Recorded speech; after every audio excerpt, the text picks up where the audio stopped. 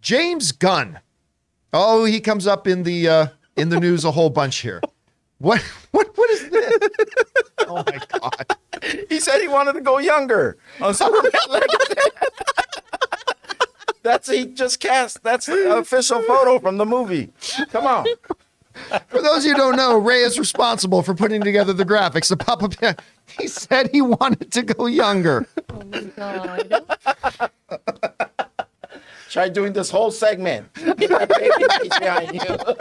I think it just winked. That baby's so intense. Oh my God. That is he an fucking angry-looking crying or is that baby. a dookie? What's happening? That is a dead serious I ain't gonna baby. lie, I would watch it. Come on. All right. Trying to regather my thoughts here. So James Gunn, he's of course now the head of DC Studios along with Peter Safran. And we know they got a Superman movie, and he's very, very active on social media and all that kind of stuff. Well, he recently did an interview where he actually dropped and started talking about like 3 very significant things all in one kind of interview where he basically was talking about Superman's tone compared to Guardians of the Galaxy's tone, talk about the challenges of making a good MCU movie after the blip and stuff like that. He actually went through several really interesting things. Now, one of the things that a lot of people are kind of concerned about when it comes to his upcoming Superman movie, of course, James Gunn is not only the head of the studio, he's written and will be directing Superman Legacy, the first movie of the new DC that's coming out in 2025.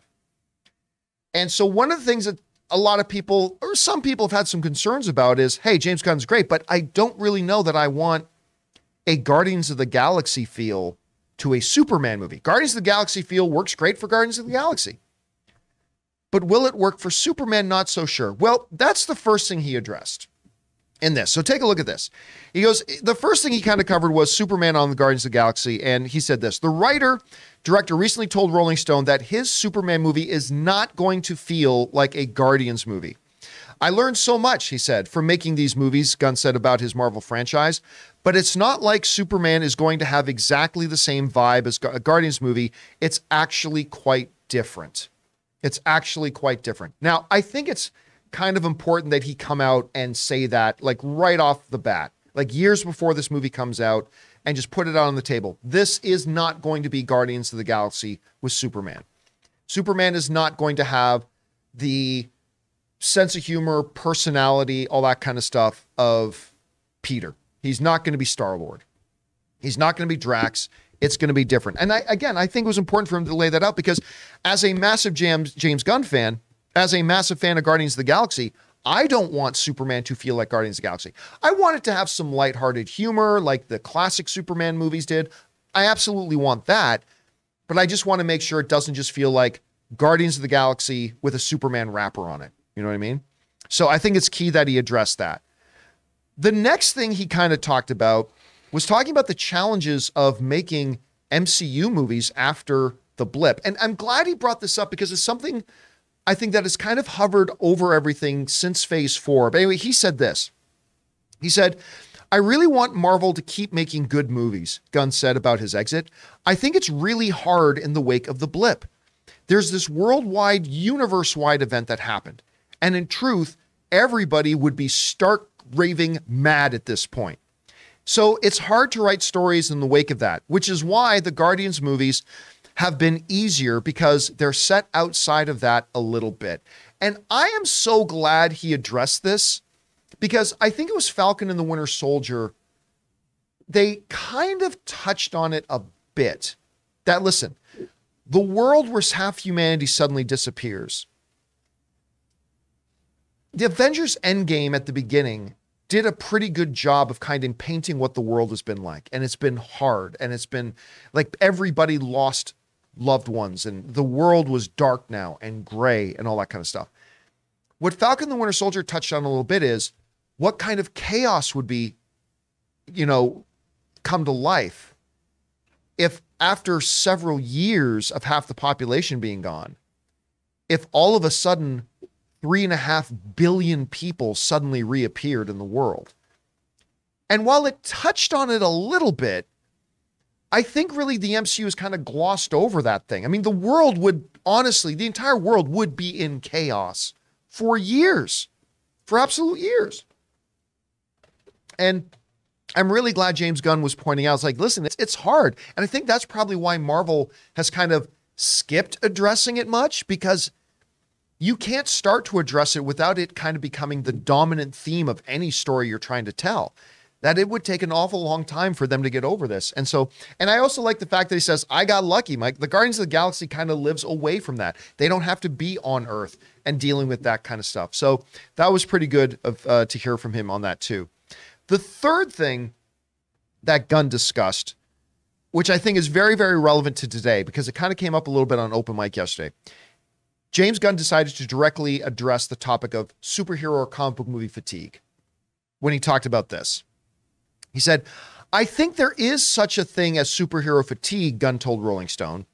I think it doesn't have anything to do with superheroes, though. It has to do with the kind of stories that get to be told.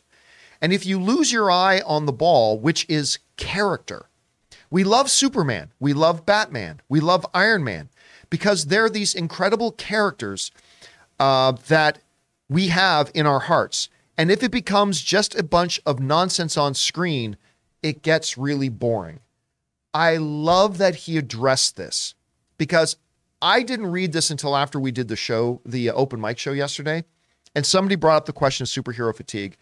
And one of the things that I had said on the show was, listen, ever since I started doing this almost 20 years ago, in June or July is going to be 20 years since I started my first blog called The Movie Blog. And ever since I started the movie blog back in 2003, every year, the question is comic book movie fatigue, superhero movie fatigue, comic book movie fatigue, every single year, and every single year proves that there's not.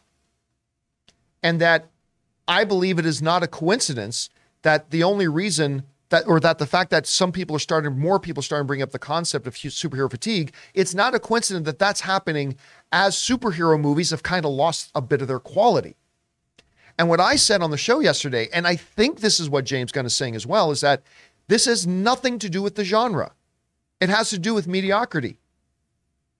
People are not getting tired of the genre. People are getting tired of mediocrity. Because in ages past, just a couple of years ago, as 7 out of every 10 comic book projects that would come out were awesome, nobody talked about, not seriously anyway, fatigue. Everybody predicted fatigue was coming, but nobody talked about fatigue. Now, where it's kind of a contest, maybe 5 out of 10 are good, maybe 4 out of 10 are good, or whatever. Now we hear people talking, because it's not about the genre, it's about mediocrity. And I think that's why I think Guardians 3 comes out and kills it.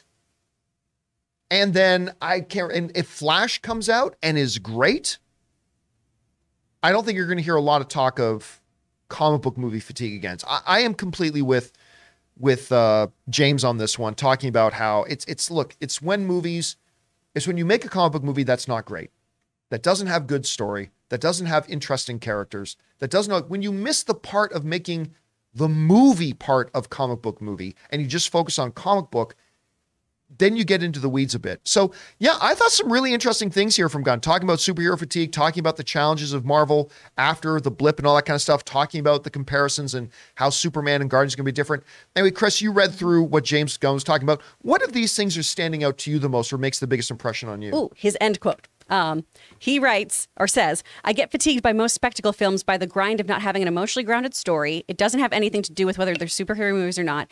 It's the story at the base of it, just watching things bash each other, no matter how clever those bashing moments are, no matter how clever the designs and VFX are, it gets fatiguing. And I think that's very, very real. And I think that's something that I really want to hit on that he touches on here is, yeah, a lot of these movies are technically executed well, but they're so similar and they're all safe to an extent now too, in a post-blip world of delivering a superhero movie in a very specific kind of way. Guardians was a risk.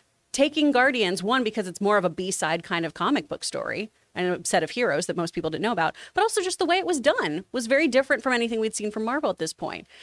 We've seen them try to do this with things like Peacemaker being a very different kind of show. James Gunn is somebody who takes risks, and I think that's something we've kind of missed in the superhero field right now when it comes to filmmaking, is really, really exploring character and doing something more interesting with it when having these grounded characters who can do supernatural larger than life kind of things.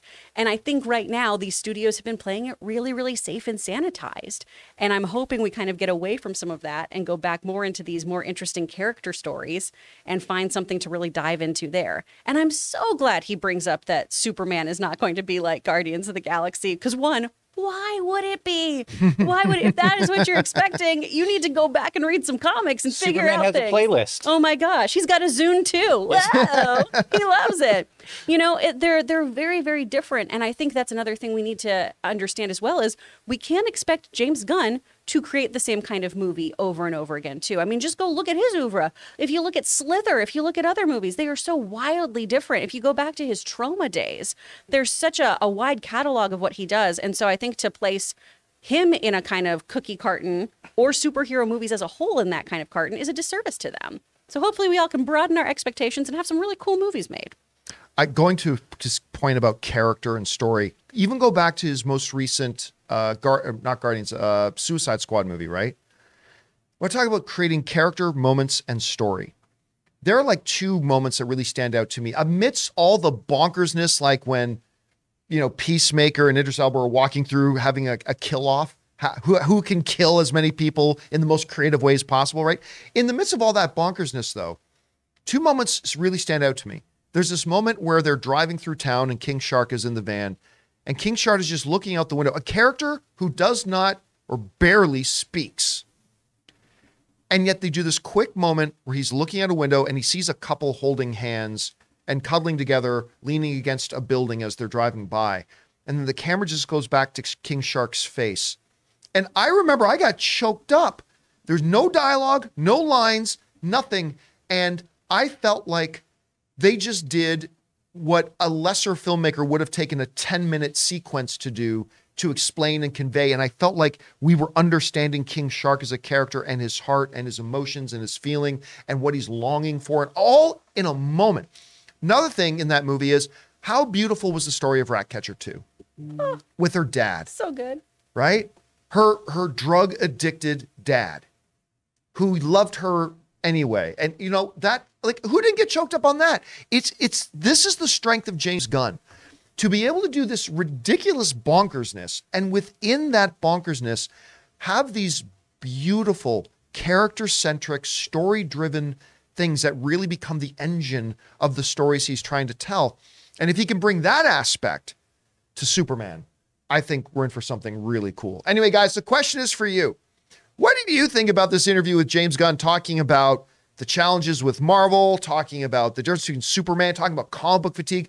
What stood out to you? Whatever you guys think, jump down to the comment section below and let us know your thoughts. We want to take a second to thank a sponsor of this video, Mint Mobile. If saving more and spending less is one of your top goals for 2023, why are you still paying insane amounts of money every month for your phone bill? Switching to Mint Mobile is the easiest way to save this year. As the first company to sell premium wireless service online only, Mint Mobile lets you order from home and save a ton with phone plans starting at just $15 a month. You guys know I made the switch over to Mint Mobile a while ago. The process couldn't have been easier, and I can't believe that I am spending less than a third of what I was spending on one of the other major carriers before. By going online only and eliminating the traditional costs of retail, Mint Mobile passes the significant savings on to you. All plans come with unlimited talk, text, and high-speed data delivered on the nation's largest 5G network. Use your own phone with any Mint Mobile plan and switch easily in minutes with eSIM. To get your new wireless plan for just $15 a month and get the plan shipped to your door free, go to mintmobile.com/Campea.